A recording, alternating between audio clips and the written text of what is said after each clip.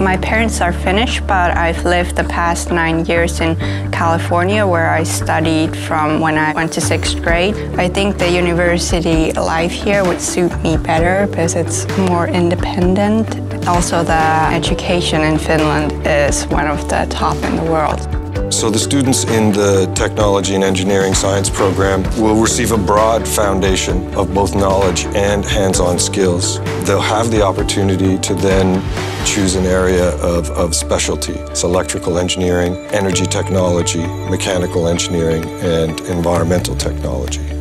So far, it's been good. All the tutors and all the professors feel like they're really invested in this program. We have a great group of people, and also I think this university is very modern. It's a beautiful place in Lappeenranta.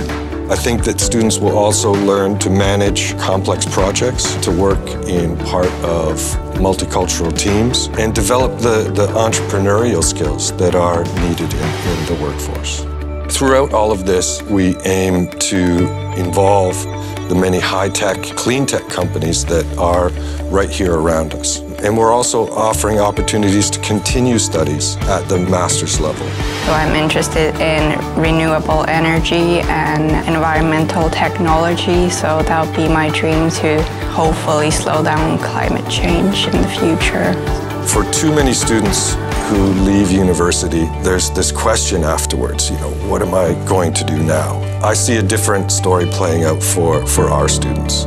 I see them at the end of their studies saying, guess what I'm going to do next?